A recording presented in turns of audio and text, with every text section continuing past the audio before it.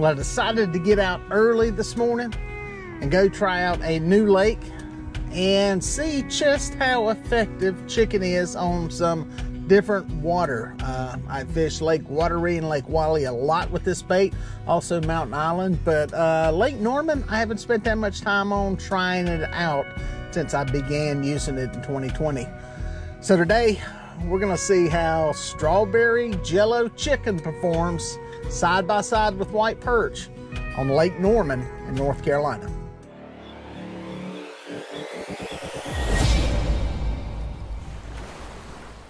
All right, guys, so here's the deal. Lake Norman is huge. It's about 33,000 acres. So I've got to narrow down where I'm gonna go. I've got a good idea of what I wanna try. I've got a creek arm that I'm gonna go into. It's got several forks, several branches off of it. I'm gonna roll the dice, pick one of them, go to it, and start out there. Oh, y'all know what's in there, don't you? You know what's in there. Jello chicken. Pull a few pieces of goodness out. We're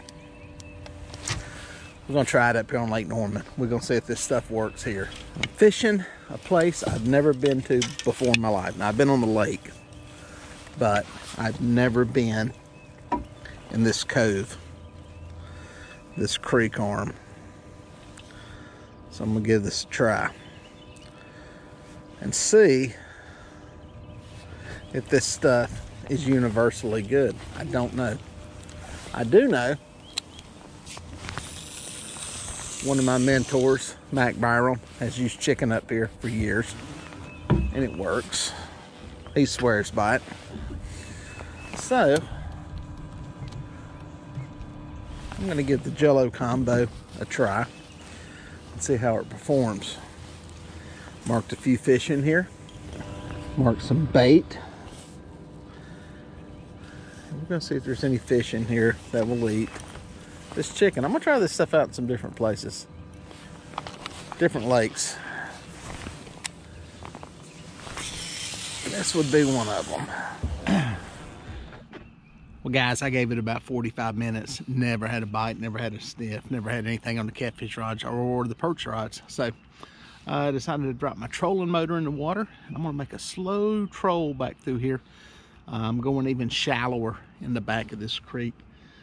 Gonna try this out before I make a move. There's still a lot of stuff on the sonar, so I drag some baits through here real slow. It may just be a thing where you got to hit them in the face with it, especially if they're inactive. So we'll give that a shot for a while and see what happens. Boom, guys, got one going right here. Boom, hooked up, baby, hooked up. It's gonna be a mess. I just got my rods out in a new location. The back of the one creek arm I was in was not working.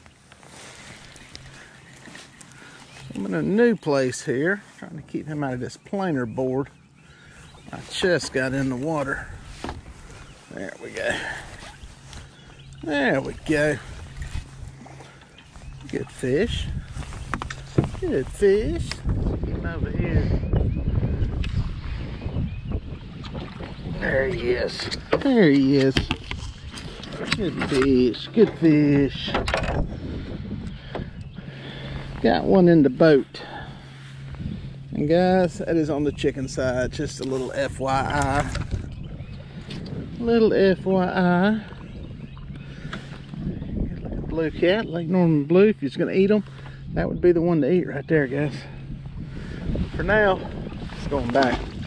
Well, guys, after a couple of hours of fishing, that's the first fish I put in the boat. I tried that one spot anchored for about 30 or 45 minutes. I made a slow drag in the back of that arm of this creek and didn't get a thing. Came out to some deeper water, but I wasn't marking a lot of fish. So I came back into the other fork of this creek arm. There's more fish back here and making a drag through here. It looks like more catfish arches too. So I put that one in the boat fairly quickly, actually, before I even got my other baits out. So it was good to get one, a good Lake Norman blue. It came on chicken, was on the chicken side of the boat. So It's only one in the boat so far, but I'm going to keep making this drag out of here. Wind's kind of intermittent. It's on and off, up and down, nothing too bad, so I should be able to maintain a pretty good drift through here. Right now, pulling through about 12 to 14 feet of water. Pretty good bit of fish on the sonar. There's some bait mixed in. Looks like some shad, but it also looks like there's some cats in here. So I'm gonna keep trying this for a while. See if we can put another one in the boat. All right, guys, I think we got one on the planer. Yes, sir. Hooked up. Made a pretty good little pull here, about 20 minutes since we caught that first fish. Getting to a little fork in the creek. You got a bite. Got a bite. I'll tell you a little funny story after I get this fish in about this little fork here.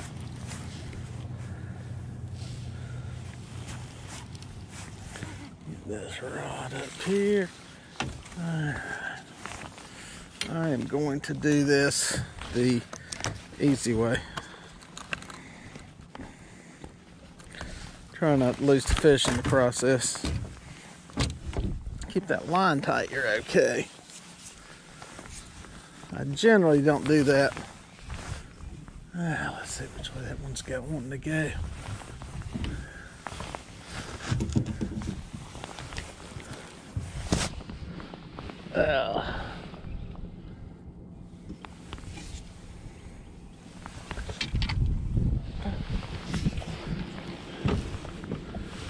Which way are we going? Still wrapping.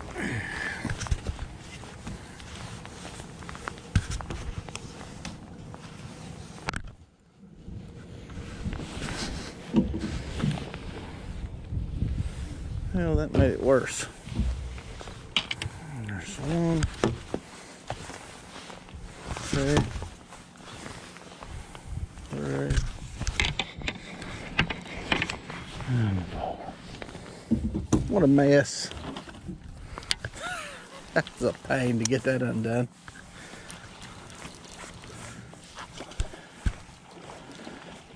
Decent blue. That one came on perch, guys. He's a little bit wrapped. Let's see if I can get him in here in the middle, in between some lines. Maybe across the top of the drift sock. Yes. If he gets unwrapped, he's gonna go nuts. He's unwrapped now. There he goes. Let's get him over here. Happy to have him.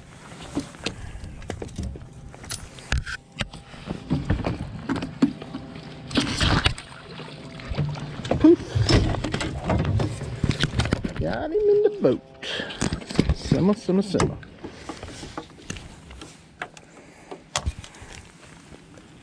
Yeah, about a 12-pound fish. That's a good one. Easy, easy, easy. Simmer down. Good fish.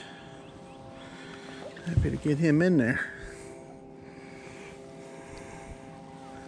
Back alive. Boom. Alright, so my funny story about this point. A little bit earlier, I called my buddy Mike, who lives up here. I always like to call him when I'm up here and say hello, see how he's doing. He's one of the elder statesmen of the catfish community nationwide. And if you've been around catfish world for any length of time, you probably saw him on Catfish One, the old website. And he's a good guy, lives up here on the lake, fishes a bunch, been a guide. Doesn't guide anymore, but decided to give him a buzz. And he asked where I was at. And I said, well, I went into a place you probably ain't been into. And he said, well, what made you go back there? And I told him. He goes, well, you're in a good place. He said, I was in there the other day and I caught some fish. And he started telling me about this, going up this creek, this fork, this point. And he said, when your right side planer board goes across that point, you're going to catch fish. And there's a fish in there. And, you know, I just kind of laughed. So that's good. Well, guess what? It was the planer board on that side coming right across that point. So Thank you, Mac Byram. Y'all check his channel out. He's got a channel here on YouTube. Mac Byram. MacByrum. But anyway, got that one in the boat. It came on perch. So that's 2 back here. I'm gonna keep dragging this. I may reset and go a little bit shallower back in there. I don't know. There's a couple of arms up here in this creek. Gonna try it. No super duper whoppers, but I'm getting bit, catching some fish, marking some fish. So I'm gonna keep pulling through here. Covering water is the way to go. We'll talk about that more in a minute.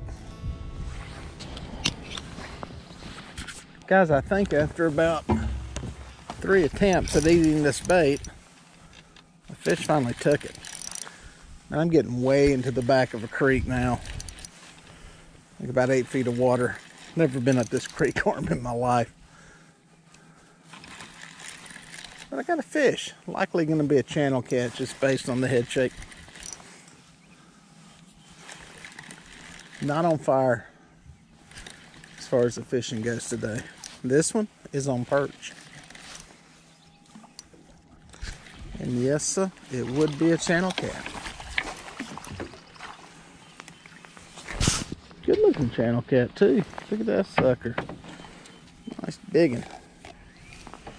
Made a perch head. Oh, I'm getting my perch head back, fella. Sorry about that. Hate to do that to you. Sucker loose there. Ooh, some sharp bristles. Dang, that one's in there good. Roll that one out there. Nice healthy channel. Back alive. That's only 3 fish, guys. 3 fish. A long bout of fishing here. I'm gonna put these baits back. I'm gonna put this one back out and drag this out. Just ain't on fire, but I'm not quitting. 3 fish, 2 on perch. All right, guys, there's number 3 in the boat. My grand experiment here, trying to find some fish. I'm gonna pull this on into the back of this creek here until it pretty much narrows down into nothing. It's getting shallow back here, only about 6 feet. Not expecting a lot, but just gonna check it out. I'm gonna go back out and try the other side of that fork. The bite's not on fire. I'm marking a lot of fish. Don't know if it's bait. Don't know if it's presentation. Don't know if it's time of day. Don't know if things have just closed down a bit. It's pretty cold this morning. We've got a pretty cold morning. So not really sure what it is, but I'm gonna keep on fishing, keep on covering some water. That's one of the things about trolling, drifting, dragging, whatever you want to call it. Moving baits through the water with a boat. It's a good way to cover water and try to figure stuff out. And so far, about the only thing I figured out is it seems like the backs of the creeks have done better than some of the deeper waters. So that's it for now. Gonna keep experimenting, see if I can dial it in a little. All right, guys, I think I got one with a fish on it. Yep. Sadly, I think that fish is in about 3 other lines. Nature of the beast, I guess. Yep, it's at least in 1, maybe another one. This was on the chicken side. Little head shake. I wonder he's coming in heavy. He's all wrapped up. There we go. Chicken just fell off. He should be hooked good enough to get in the boat. It's a good channel cat. That is a good channel cat.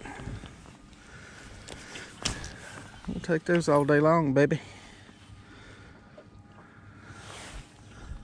Happy to get one. Number 4. 2 apiece. 2 on chicken, 2 on perch. All right, guys, where do you start on a body of water? This lake's 33,000 acres. Even in the fastest boat, you can't cover it all in a day. So where do you start? I try to find an area that gives me a lot of options. On this particular lake, I went to a creek arm in the upper end of the lake. Generally this time of year, springtime, fish, generally speaking, we'll move to the upper ends of these reservoirs and up into these creeks. A lot of it has to do with the migration to spawn, going into shallower water to seek out spawning areas. A lot of fish make a traditional spawning run in the springtime and they go upstream. So those are things that kind of make me lean in that direction. Not that there's not fish on other parts of the lake, there always are, but that's what I try to do. And then I get into these areas, try to, you know, generally this time of the year, springtime, fish are going to be shallower. I'm not looking for the deepest part of these creek arms. So today's deal, I kind of started in the back and worked out deeper. Found out very quickly as I got out to that 30-foot water, I wasn't marking anything on the sonar. I wasn't getting eat up in the shallow water, but I was getting bit, was catching fish, was marking fish. So that's kind of my strategy, kind of what I'm doing today. And just kind of, you know, not all creek arms, not all creeks are created equal for a variety of reasons. Everything from the water that runs into them, the oxygen, the minerals, the food, everything. They're all a little different, so you may have to hop around. That's kind of what I did today. Did some hopping around to some different places, and so far I found a few that are bodied. All right, guys, got one going on perch this time. Just got that other rod back out, baited up. Had this one go. It's not a monster. Feels like it's probably gonna be a channel cat again, but definitely seems to be some back here. Just happy to finally catch some fish. I'm getting into shallower and shallower water back here. It's only about 8 feet deep. Yes, sir. Channel Catapalooza. Is he flippable? Yep. There it is. Flipping like crazy. Flipping like crazy. It's back and forth. Perch and chicken, perch and chicken. Yes. No blues though. Got one back alive. Spinning rod. Uh-oh. Guess what? It's on perch. A bite on the perch. Not a good sign, guys. Perch is winning here. Lake Norman. Perch is winning. God, I hope Mike Byram doesn't watch this video. He will be upset. 30-pound Andy monofilament line. Ripping lips. Super Cat spinning rod. And a PC Fun Chaos spinning reel. Got a blue. We got us a blue. Simmer, simmer, simmer, simmer. Get off your fin. There we go. Eater size blue cat. Eater size blue cat.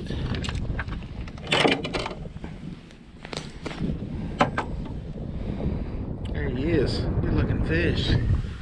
Good looking fish. Back alive. Well, I made a move to the back of that other creek arm I was talking about. I rode all the way into the back, super shallow water, and I didn't mark a lot. So I came back out here where it opens up a little bit, and I decided to make a pull through here and put that fish in the boat. About 10 minutes into the drift, so that's at least inspiring, I guess. I'm gonna keep making a pull through here. There's fish scattered through here. There's not as much bait, but there appear to be more catfish arches down on the bottom. So we will see if we can produce some fish here. It's just dragging real slow, about a half a mile an hour, and you know, a good spread. Equal baits out again with the chicken and the perch, and chicken was doing pretty good for a while. Perch has kind of gotten to the lead. That's okay. I decided to fish kind of back in these creeks a little bit. There's a lot of stuff moving back into the backs of creeks right now in the spring. Crappie, perch, bass, other fish, shad that are moving in here to feed. And so are the catfish. Catfish will follow and feed on them. So that's kind of the thought process on why I'm fishing where I'm at. So I'm going to pull this a little while longer. See if we can pluck one more out of here before we're done. Let's check this planer board. I caught that last fish. It was kind of funky. Let's see if there's fish on it. It does not feel like there's any fish on it. Make sure though. I think it's cool with it.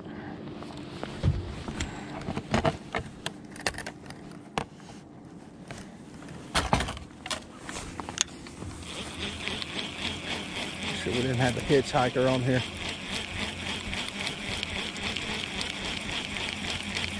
Nope, no hitchhikers. But it does look like my cork is blown apart. That's interesting. I don't know if the fish did that or it got hung up in something.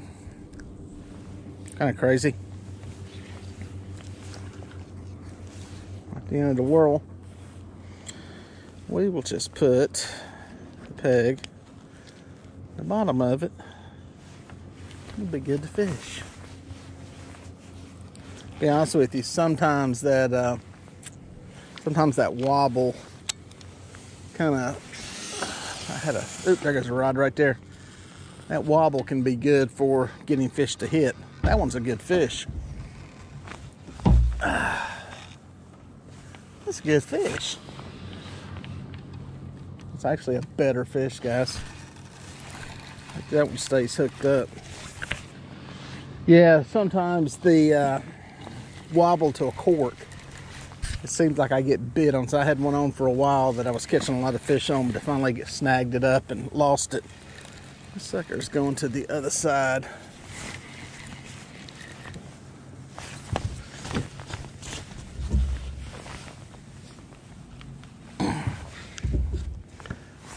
Yes, it's acting like a better fish, guys. And this one is on chicken. Red Rail is a PC Fine carnivore. This is on that Ripping Lips Super Cat rod. Oh yeah, that's a good blue. Good blue, good blue, good blue. Oh, stay there, baby. All right, guys, I'm gonna try to boga grip this fish. Oh yeah, it's a good blue. Ooh. I'm gonna net him, I think. He's a little bigger than I thought. Oh, I can get him with the boga. I can do it, I can do it. I can do it. I think I can do it.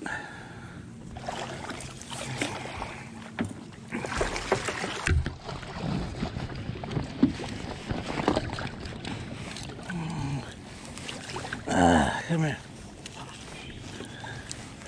Oh, I'm gonna lose him. I'm gonna lose him. Stop, stop, stop, stop. Got it, got it. It's a good fish, guys. Put it right in the bottom of the mouth.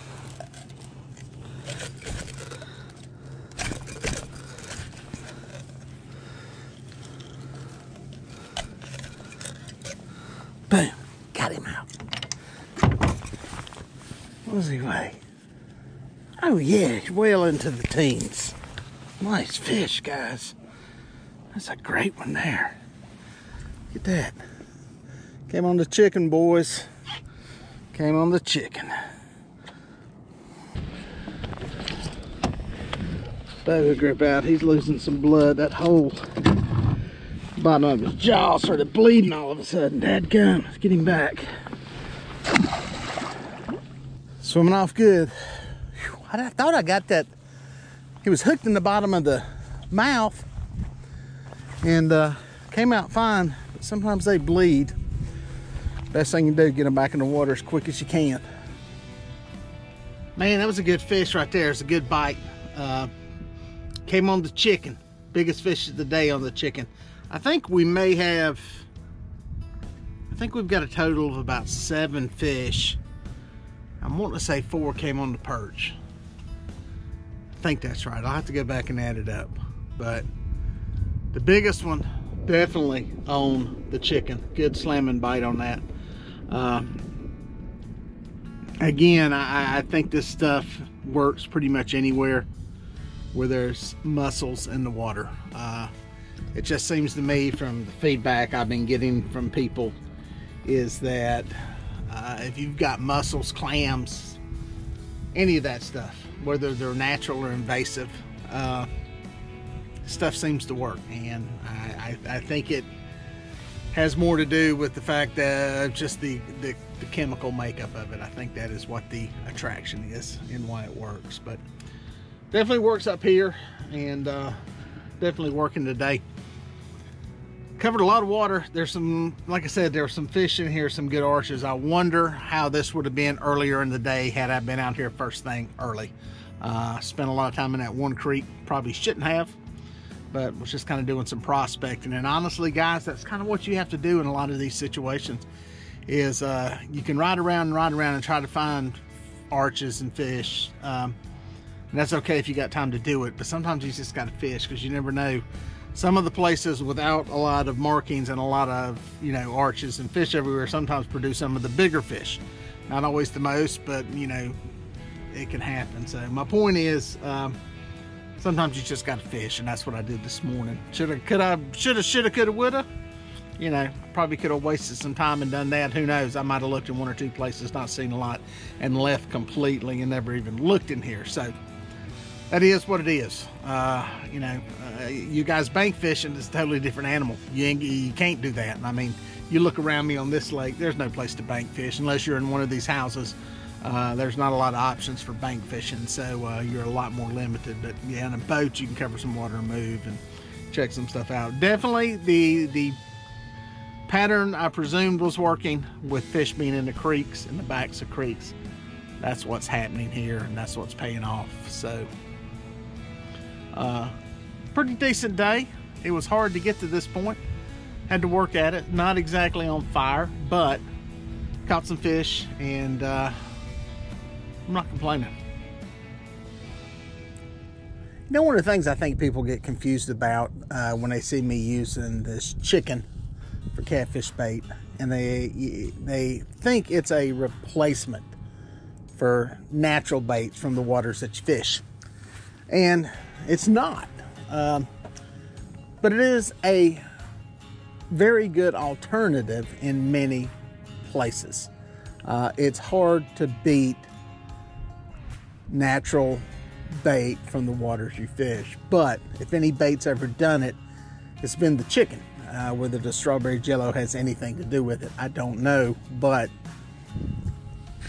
it has outperformed natural cut baits repeatedly, time after time. And I'm fishing these baits side by side on this boat.